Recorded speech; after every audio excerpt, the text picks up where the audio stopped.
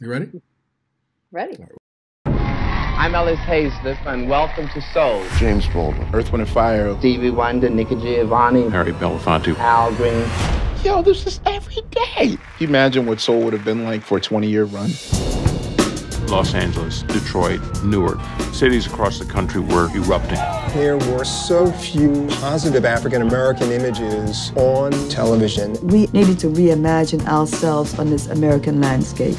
Got any ideas, fellas? Live and in color from New York City, Soul. I'm Ellis Haizlip, producer of Soul, and we are happy to have you with us this evening. Hey everybody, this is Mike, and you're watching Real Black, and I am excited, super duper excited, because with us, if you just saw the trailer, the movie Mr. Soul. It's been a long time coming, but it's a true labor of love, and I'm happy to report I've seen it, and it is a work of genius that illuminates and shines light on a true genius, Mr. Ellis Haizlip. And with us we have for our podcast his niece Melissa Haizlip. Welcome to Real Black Podcast. Thank you so much, Mike. It's great to be with you again. Absolutely. Yeah, we met at Black Star. You've been working on this for quite some time. Can you tell people about the journey? It's been an incredible journey. And I can say that it took us 10 years to get here. So I've always thought about the long game. That's always key for survival, as we know.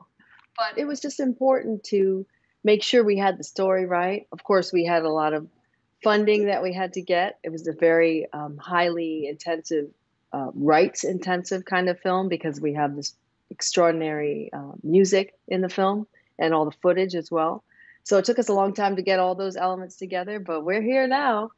And it's just exciting to bring it to the people, especially in the virtual space, since we're all home and sheltering at home. Well, a lot of people are not going to watch the end, so let's get that out of the way. For those who enjoyed the trailer and they want to see more and they can't wait to just listen to the rest of this conversation, where can they catch Mr. Soul right now as we speak? Yeah, right now the film is actually streaming. And it's streaming in about 60 theaters across the country. You don't have to leave your house. Just go to our website, www.mrsoulmovie.com. And that's www.mrsoulmovie.com. And then you go to the screenings page, and that'll show you the list of all of our cinema partners, our museums, our cultural institutions that are all playing it. You just pick which one you want to support, click on that. And you can watch the movie for 72 hours. So you can watch it again and again. You can rewind it. You can stop it.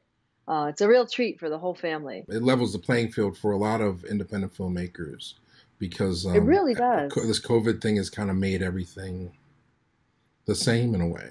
But I'm just grateful we came up with this idea because we knew it was an important film and that it was uplifting and inspiring.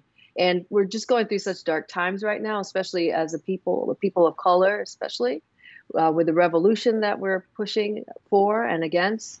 And I think that a film like this, which is a love letter to Black culture, is so necessary right now. And I love that you can access it yourself and you can decide how you want to see it, when you want to see it. And half your purchase, 50% goes to that theater or cultural institution. The other half goes to us, independent filmmakers. And you can feel good about that, supporting us directly. Yeah, so whoever's watching, whenever they're watching, you need to go to mrsoul.com, mrsoulmovie.com, and order this up so that we can continue to see more of Melissa's work and that it won't take 10 years. And I'm just angling for the Blu-ray because you have so many interviews. I just want to see uncut the footage. You have such a treasure trove of people. I mean, I think it's a needed film, but the timing couldn't be better because so many of these people, besides your uncle, you caught a lot of people right at the right moment. A lot of people that are in the movie are still with us, but a few aren't. Can you just share some of the interviewees that besides the people we saw in the trailer that you got a chance to meet with and talk with? We wanted to have a wide variety. Both people who were in the show, artists who performed on the show as well, and cultural commentators, historians. It was really important because there's so many stakeholders for this story.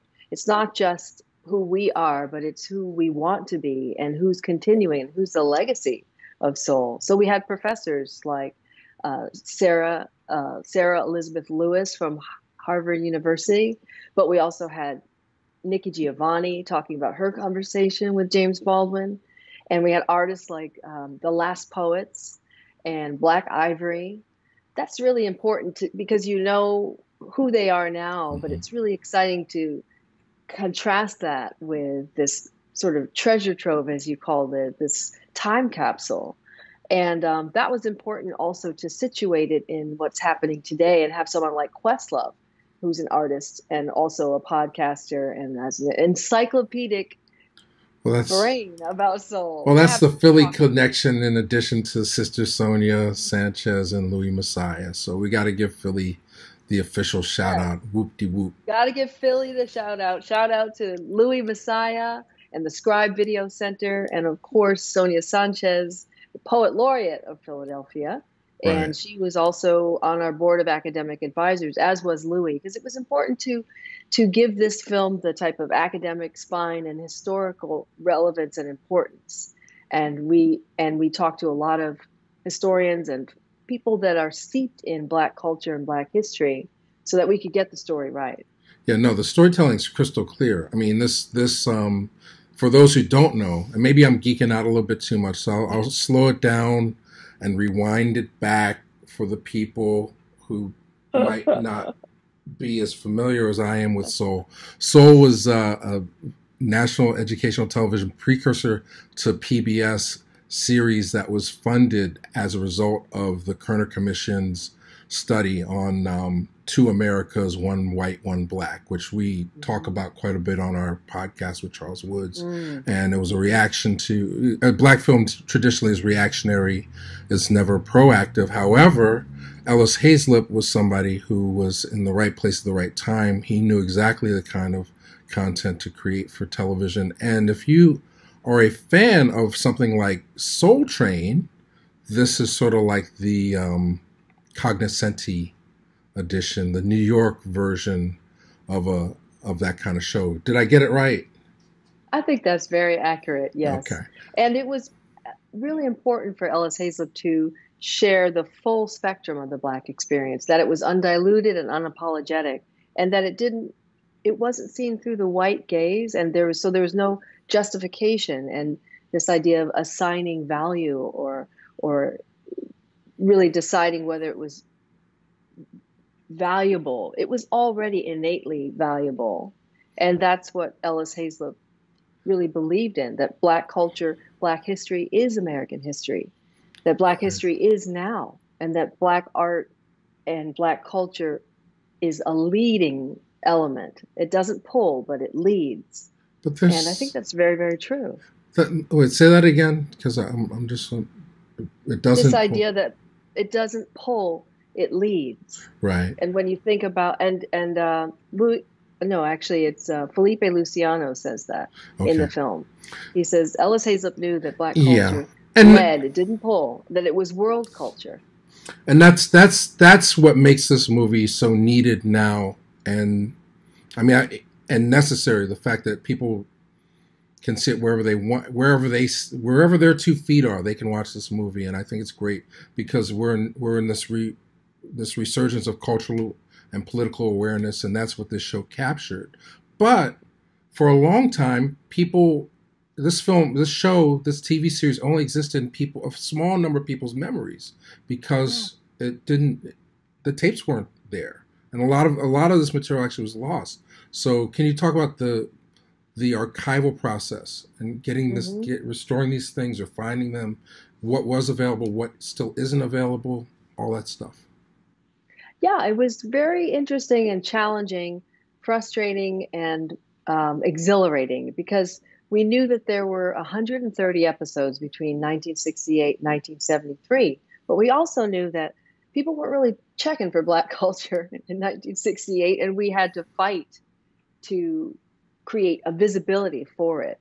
And that's what Soul did, creating this space that said, here we are, just accept it. And there's a vast renaissance of culture happening. So what we had to do, it was incumbent upon us to find as many episodes as possible. There were certain ones that belonged to the network WNET Channel 13, which is a flagship PBS station in New York City.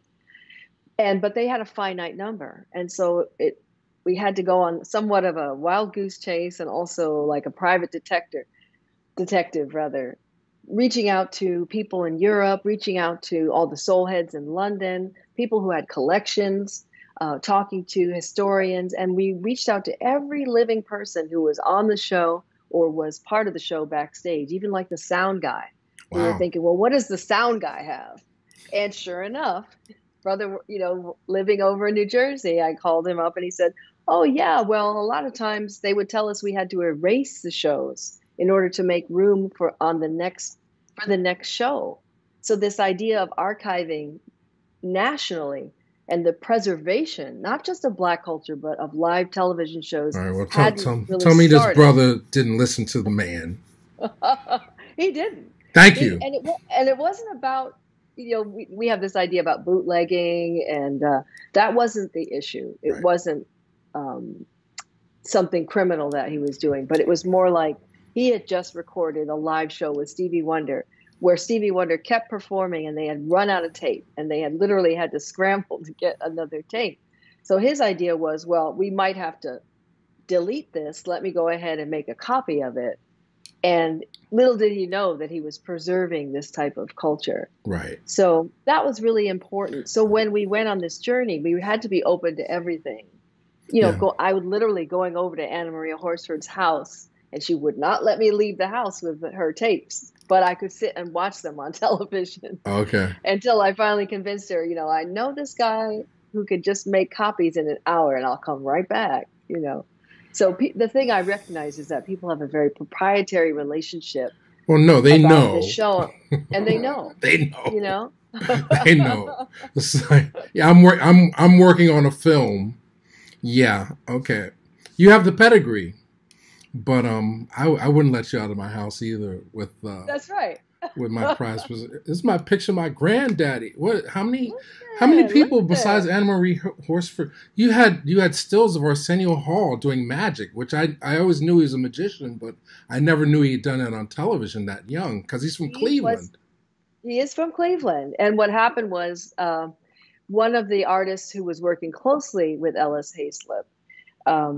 Her name, let me think of her name. I'll think of it in a second. Okay. It's Grosvenor. Oh, yes. Yeah.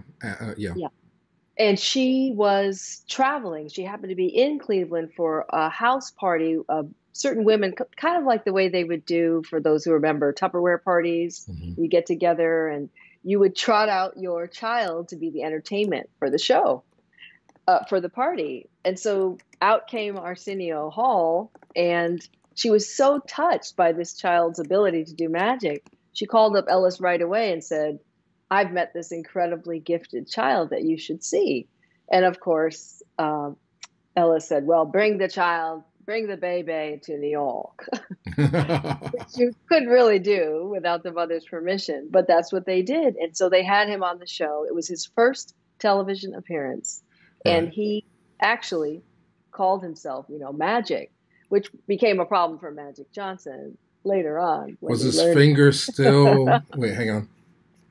Was his finger that long? Because there's only stills in the documentary. I don't know if the video got wiped on that one or not. But so the reason why is that is one of the episodes that does not physically exist. Yeah. But luckily, Chester Higgins, who's a magnificent photographer, was the house photographer for the Soul Show, and he had an entire contact sheet that showed all the artists on that show. And I saw it, and I was like, oh my God, it's real. It really happened. Right. And we had to piece together certain episodes that way. For example, the Toni Morrison as well, and another show that featured Betty Shabazz when she was doing a tribute to her husband who had been assassinated, wow. Malcolm X. And so we created like a graphic aesthetic that looked like a television show, so we could show the photos and make it feel like you were there in the episode. More power to you. I mean, it just talks more about how we must all preserved things. You know, some people are a little slow. We're recording this on September 26, 2020, right? And the conversations around coronavirus. Now, if you're watching this because this is YouTube, you're watching this in the future, and they found cures for that and all kinds of other ailments, it does not negate the fact that this movie exists. You just might not be able to watch it there. Okay, so don't think that there's a resurgence of corona because you're watching this in 2025. We cured that. We cured all the ailments. We found every episode. We went back in time and we reshot all of the Mr. Souls for you. That's how far in the future this video is going to last. But anyway. I love it. But all right, so the last thing you were going to say, I'm sorry. If you are in 2021, I'm not sure how, I mean, I love this. I love your long game. This is great, long-term thinking. Got to have it. If it is 2021 and you're seeing this, we will have a PBS broadcast. So very soon, I can't announce it just yet, but it will be during Black History Month. I will say that. Wow. So just save the date and we'll see Mr. Soul also on PBS. Well, I'm going to have to get that number of the guy in Jersey. We might have to have some, because I don't know if they're going to give a whole month of showing every Mr. Soul episode.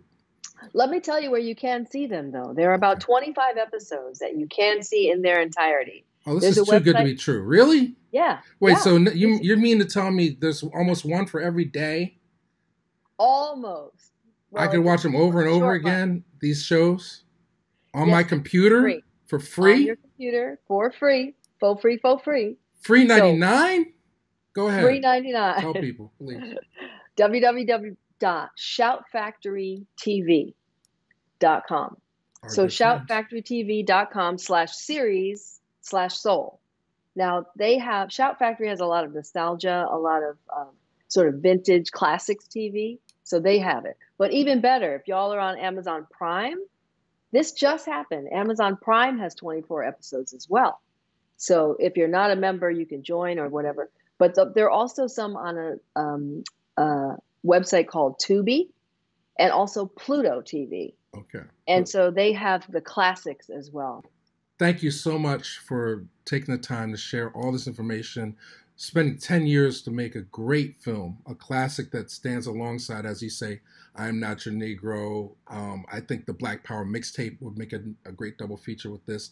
And Adjust Your Color is another movie that comes to mind about Petey Green from DC, another broadcaster who's kind of unsung. But thank you so much, Melissa Haizlip and Mr. Soul the Movie. Mr. Soul the Movie, thank you, Mike D. Appreciate what you're doing too, and keeping all of our hopes and dreams alive in the Black cultural space. Keep hope alive. Okay. Do you know who you are? Soul was giving TV exposure to activist revolutionaries. They want me to go to Vietnam to shoot some black folks that never lynched me, never called me nigger.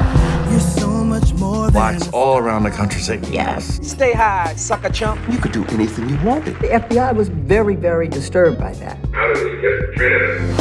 I said, Ellis, this is a piece of history. Let's fight for it.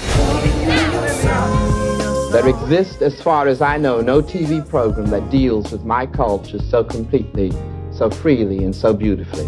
There is nothing we cannot do. Black seeds keep on growing. there's nothing but evolution in my soul.